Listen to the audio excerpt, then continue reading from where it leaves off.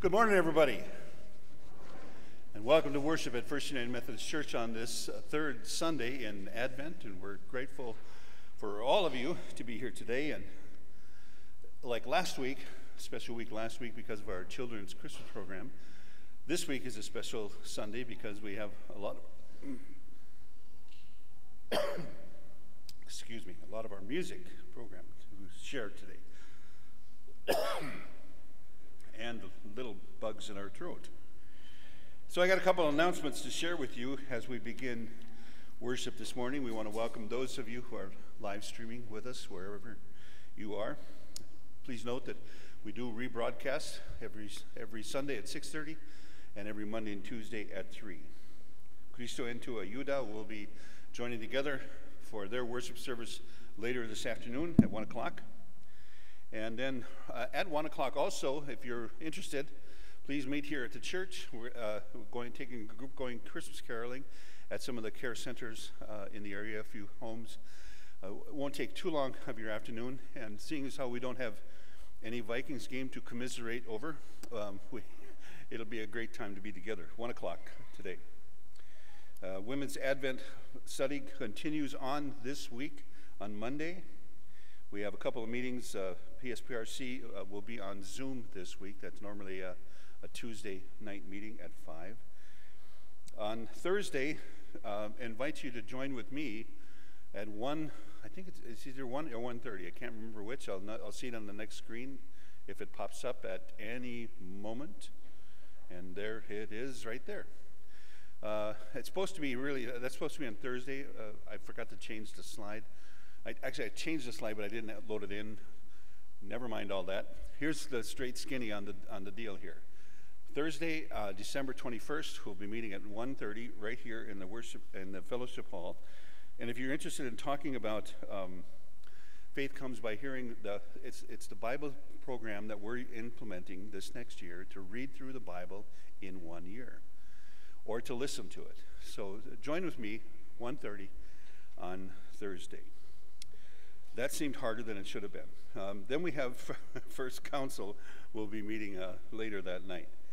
And then Christmas Eve, just to let you know that our normal regular Sunday morning schedule is still intact. We'll be here at 10:30 on Christmas Eve day. And then at 5:30 we'll be here for the Christmas Eve candlelight service as well. So one final announcement there from the cookie walk last week, which I think was fairly successful. There are still a few, thank you. How did you know I needed that? There are still a few buckets left over. Free will offering if you want to, and just check in the fellowship hall. You can talk with Pam or Alyssa, and they'll help you out with that. So let's begin our worship service by taking a look at the faith we sing. We're only going to sing verse 3 of Light the Advent Candle.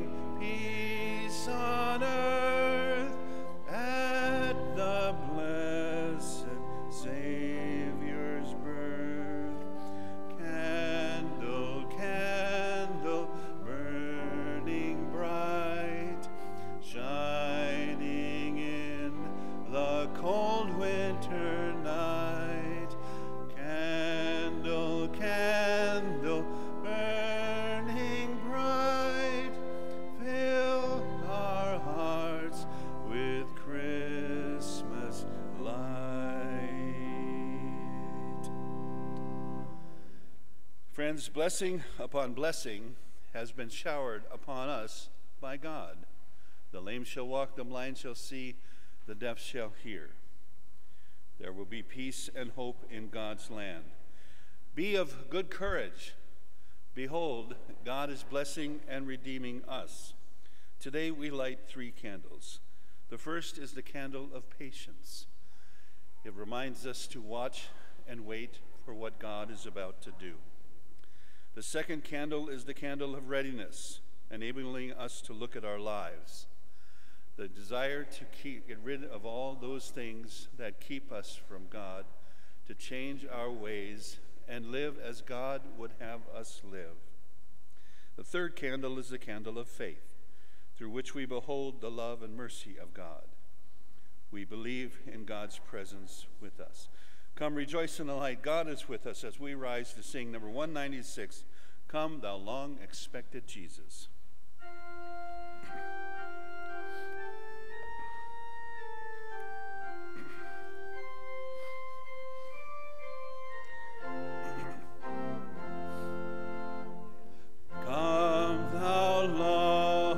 Expected Jesus, born to set thy people free from our fears and sins.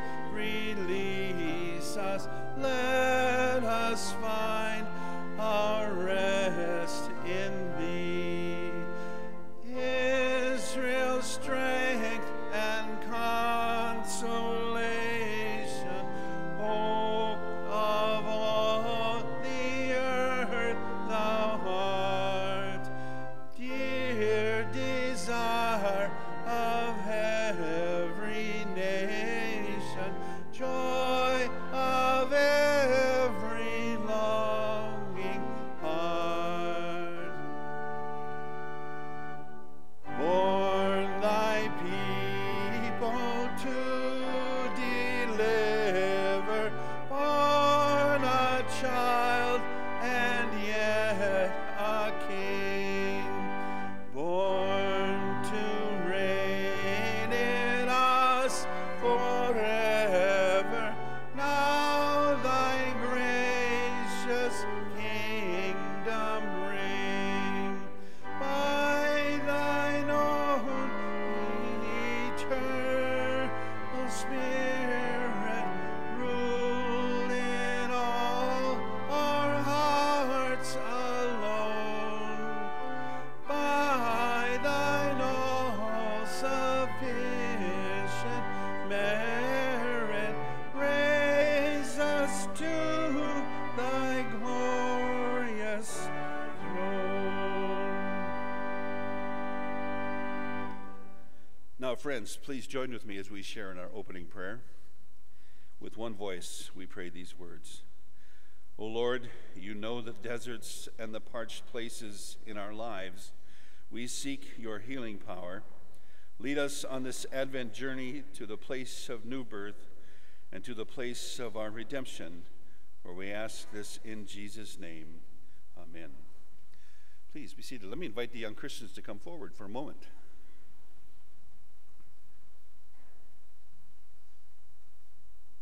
This little light of mine, I'm gonna let it shine. Oh, this little light of mine, I'm gonna let it shine. This little light of mine, I'm gonna let it shine. Let it shine, let it shine, let it shine. So, how is everybody doing this morning? You got one week left to wait, right? Yeah, I know we used to wait, and I loved opening up the presents on Christmas morning.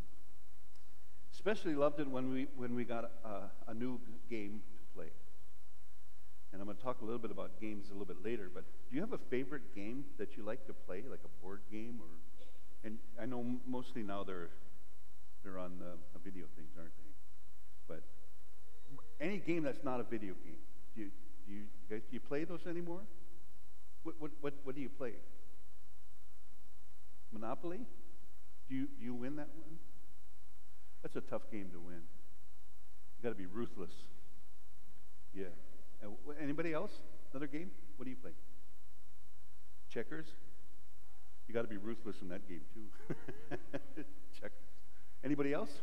Another one? No? We used to play all kinds of games. Have you ever heard of the game called Carom?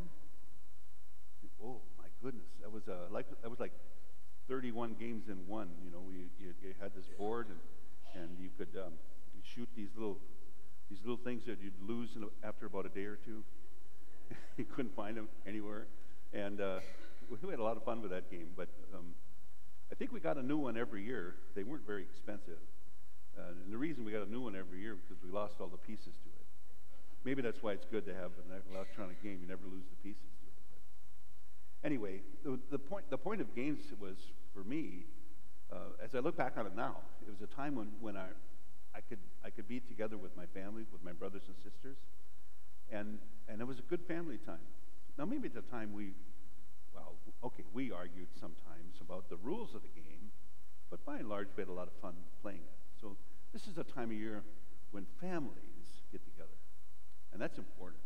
So I hope that your family time this week and on next Christmas Day on Monday it's just a time filled with joy and rejoicing. It's great to be around family. So just celebrate that, would you? Okay? All right, let's give thanks, shall we? Lord, grateful for families, grateful for our sisters and our brothers, our moms and our dads, and our grandparents, and all those who are a part of our family. We just pray that you would continue to bless us during this Advent season, Christmas Day, and beyond, so that we would just live in harmony and peace. We pray it in Jesus' name. Amen. All right. Thank you guys for coming up. I appreciate it. Have a great day.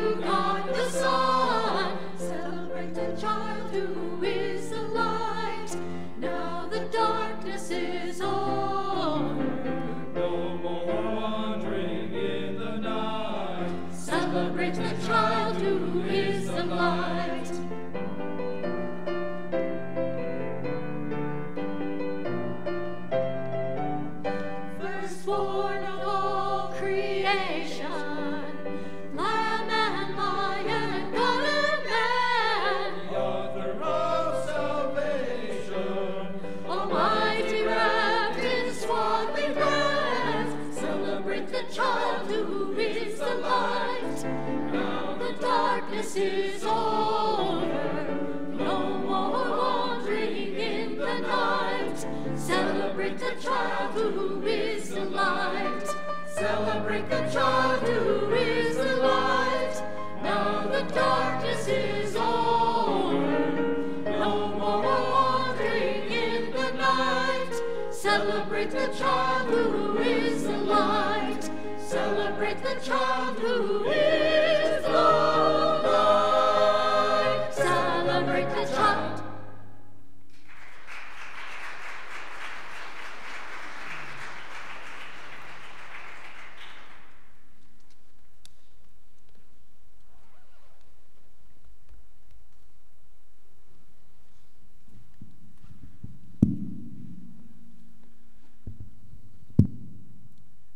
Sometimes it seems like I repeat myself each Sunday when I say that this is a time when we offer prayers for the people.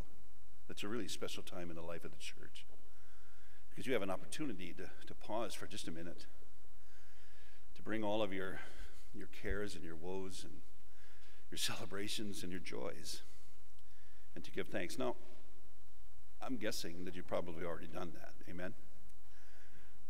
I mean, really, you probably have. But to do it together as a body is just a special moment in the life of any church. So let's take that moment. Let's come together and let us pray and storm the gates of heaven, lifting up those joys and the concerns, those celebrations to the Lord. Shall we pray? Yes, Virgil.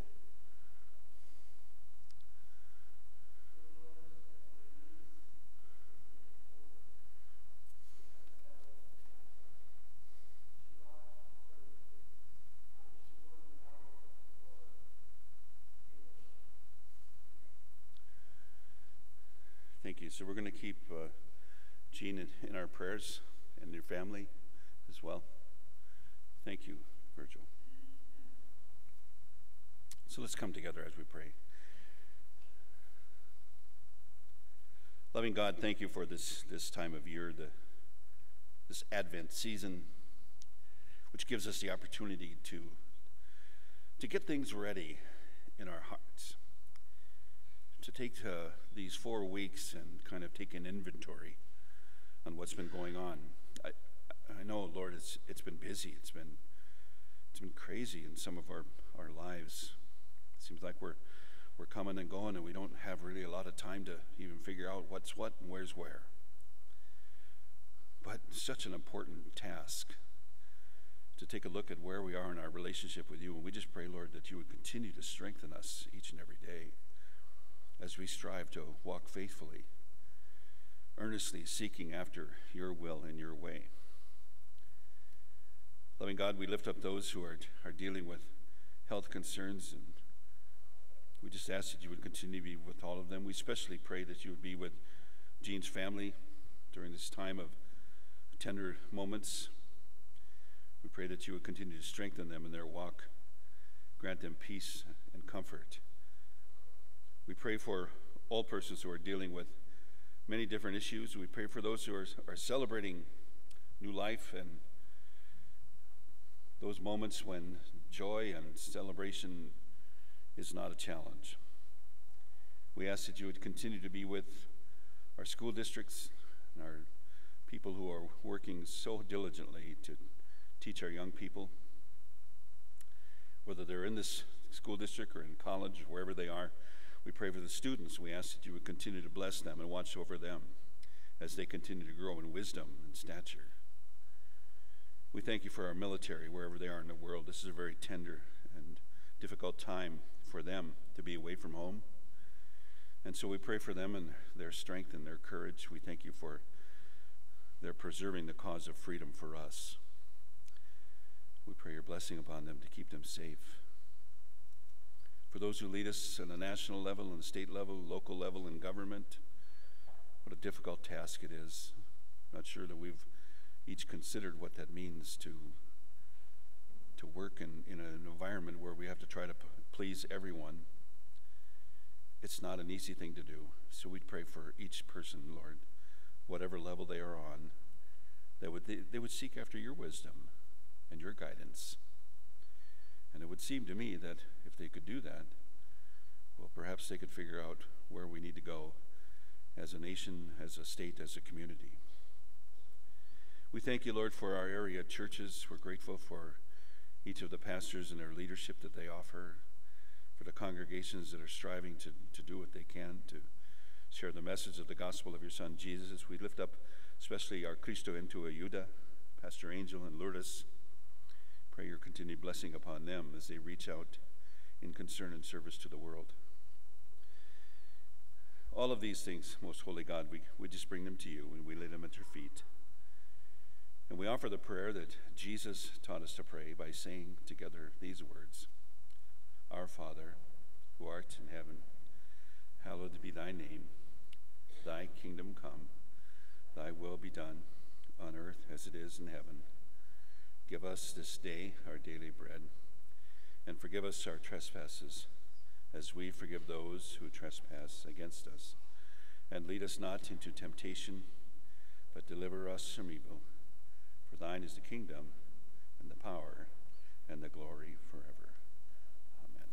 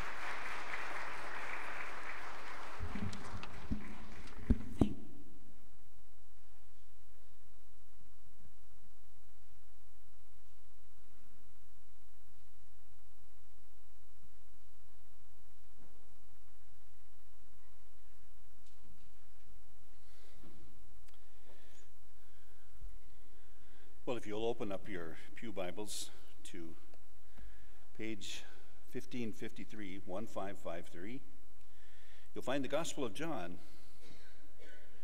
And we're going to be taking a look at the first chapter of that Gospel. We're reading verses 6 through 8, followed by verses 19 through 28. Let's listen to what John has to say. Beginning with verse 6. There was a man sent from God whose name was John. He came as a witness to testify concerning the light, so that through him all might believe. He himself was not the light. He came only as a witness to the light. Now this was John's testimony when the Jewish leaders in Jerusalem sent priests and Levites to ask him who he was. He did not fail to confess, but confessed freely, "I am not the Messiah." They asked him, "Then who are you? Are you Elijah?" He said, "I am not." "Are you the prophet?" He answered, "No." Finally they said, "Who are you? Give us an answer to take back to those who sent us. What do you say about yourself?" John replied, in the words of Isaiah the prophet, "I am the voice of one calling in the wilderness, make straight the way for the Lord." Now the Pharisees who had been sent questioned him, "Why then do you baptize if you are not the Messiah, nor Elijah, nor the prophet?" "I baptize with water," John replied, "but among you stands one you do not know. He is the one who comes after me, the straps of whose sandals I am not worthy to untie." This all happened at Bethany on the other side of the Jordan, where John was baptizing. This is the word of God for the people of God. Thanks be to God. Please join me in a short prayer. Heavenly Father, we've heard these words a time or two during this Advent season and Advent seasons in the past. The calling of John and the questioning by the church religious leaders. And we wonder, what does it all mean for us as we strive to understand our own relationship? So grant us wisdom in our heart, Lord, that we would certainly find the way, the truth, and the life. And I pray that the words of my mouth and the meditations of my own heart, that they would be acceptable to you, O God, my rock and my redeemer. Amen. Oh my goodness, I was thinking about the games this week. I couldn't help but do that. The games we would play. This was a time of year we really had fun as a youngster, largely because of those games we played and such a large family that we had. Remember, I grew up in a family of 10 children. Board games were the welcome diversions that we needed, and we needed them desperately. And my mom and my dad, they knew that all too well.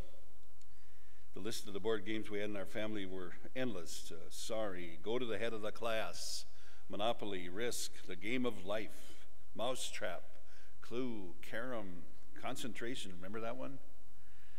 All kinds of games. We'd play them until we were either bored with them or all the pieces had gotten lost, and usually it was the latter. My father was very creative in making games for us to play, especially outdoor games. I wonder why that was. Put your clothes on and get outside, you know, that kind of thing. And I remember him making nets out of rope and 2 old swing sets for the backyard broom ball game. He'd get some of the old brooms that from the paper mill where he worked at, and the coup de grace, he would bring home a new volleyball. That was what we used to play the game with. That was a fun game because we could legally knock each other around and not have to worry about the older and stronger brothers getting mad at you. That was always a cool time. And ordinarily, shoveling the driveway was kind of a pain to do. But you ask any one of us to shovel out the backyard broom ball arena, oh my goodness, watch out.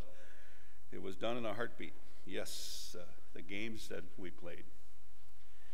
They were always more special during this Christmas time of year. And I believe so because, as I mentioned to the youngsters, we were together as a family. It was a fun way to work through the new rules of the game to discover the best way to win.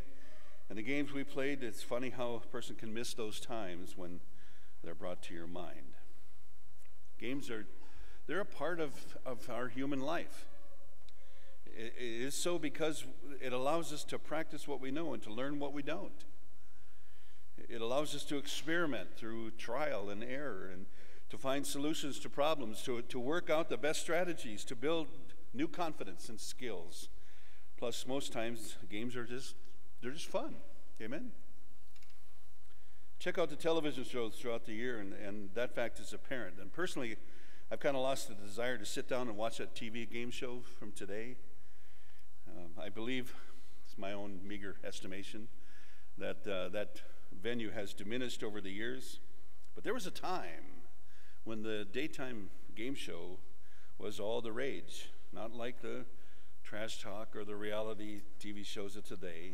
And incidentally, just again, my own viewpoint, those shows are like a total waste of time.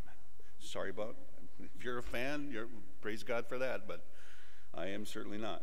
But there's no comparison between those empty-headed shows to the game shows of yesteryear. I mean, they were just good times. Think about Password with Alan Ludden, the Match Game with Gene Rayburn, even Let's Make a Deal with Monte Hall and those crazy costumes they would wear. Maybe we can make an argument for that one.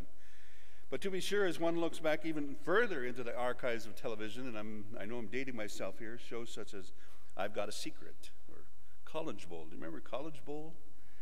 You Bet Your Life, and even the $64,000 Question.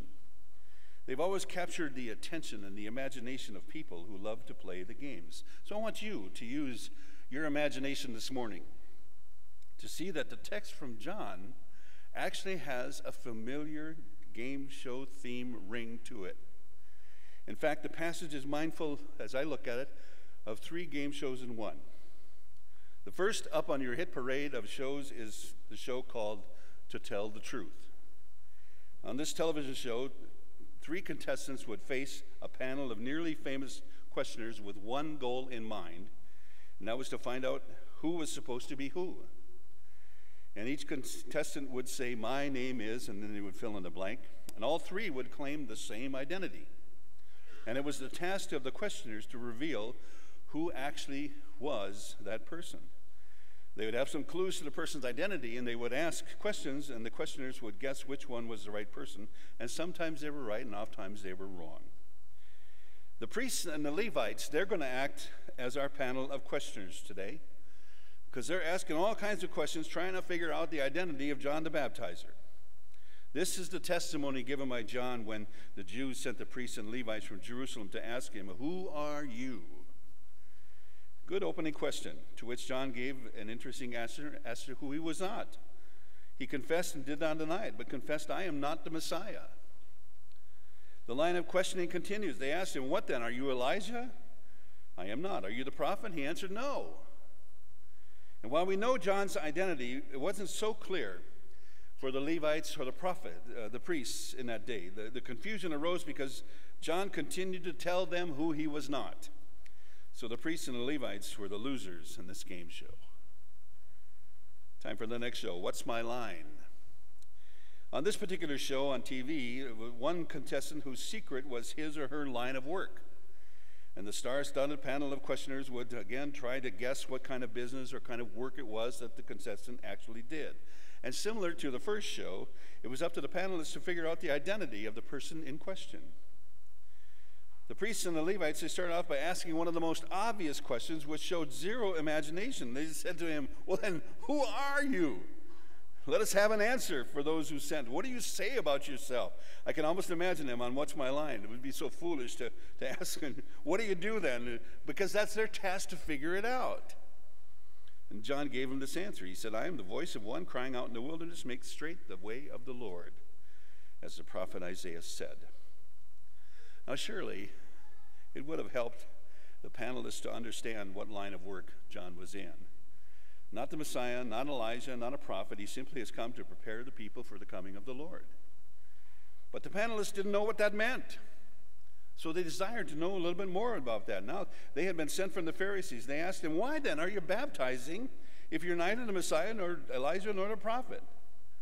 And why are you baptizing? What do you say about yourself?" Well, they do know something about what John does, but they don't understand the significance of what John was doing. And here again, John wins this game easily. He's 2 for 2, and he's about to go for the clean sweep. Time now for the last game show text, and this one is called Jeopardy! For decades on that show, the late Alex Trebek would give the answer while the contestants would supply the right question. This time the Levites and the priests are the contestants, and if they get the right question, they're going to win the prize. John answered them, "I baptize with water. Among you stands one whom you do not know, the one who is coming after me. I am not worthy to untie the thong of his sandal." The answer is, who is he that we might follow him? Well, it's too bad the Levites and the priests were more interested in where is he, because that's a wrong question to answer. It's too bad our players don't win this game either, because John couldn't even send them home with any lovely parting gifts. They missed getting the grand prize. So what does that mean for us today? We're not immune to all of that in our lives sometimes, missing the grand prize. During Christmas time, the reminders of the real identity of Jesus are everywhere. But the world seems more concerned sometimes with imposters and red suits and sleighs more than just on Christmas Eve. We'll talk about that later. We are reminded about what Jesus came to do for all of humanity, for every one of us here this morning. And yet we're more concerned sometimes with the presents under the trees rather than the empty trees across the nation and the world.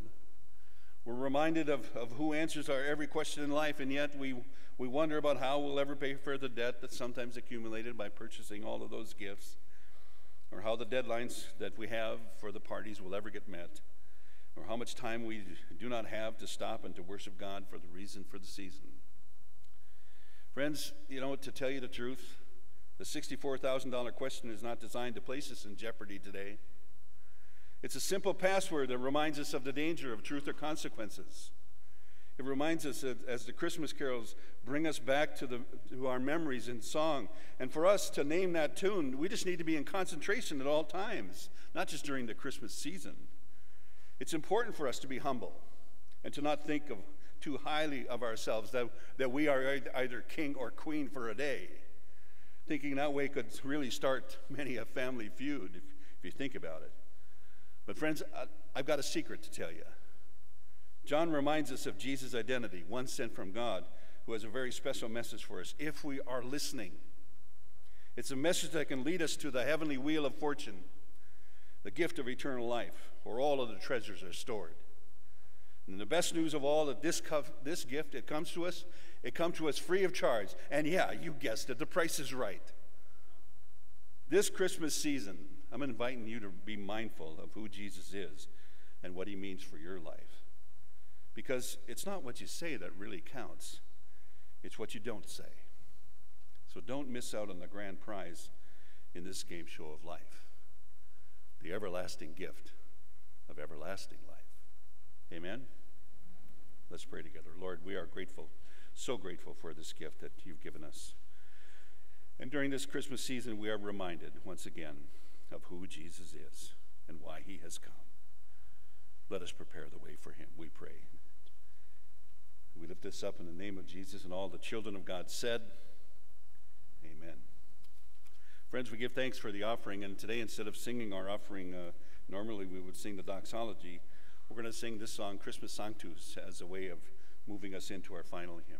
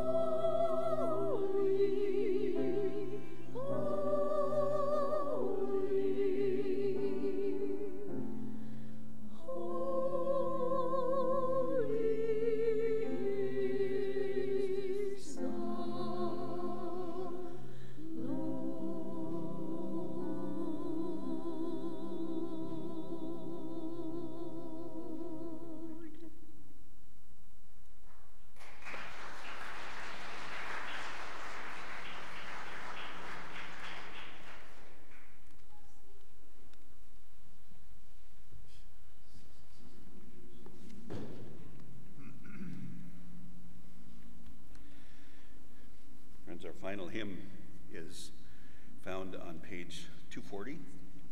I'll invite you to rise and join in the singing of Hark, the Herald Angels Sing. The choir is going to lead us out.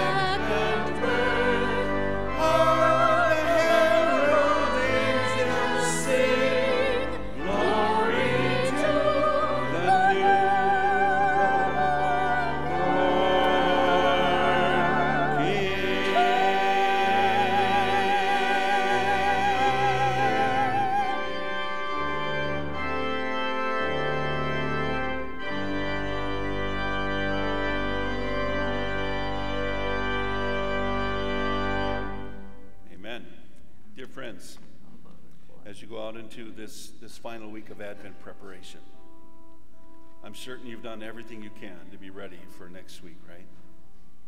Mostly. I mean, the baking's already done. Still got some cookies you want to purchase, you can do that. Everything's ready, isn't it? The gifts are ready, everything's ready. Is your heart ready? I'm hoping and praying it is. Work on that this week. Be safe if you're traveling. May God continue to bless you all the days of your lives. Go in peace. Amen.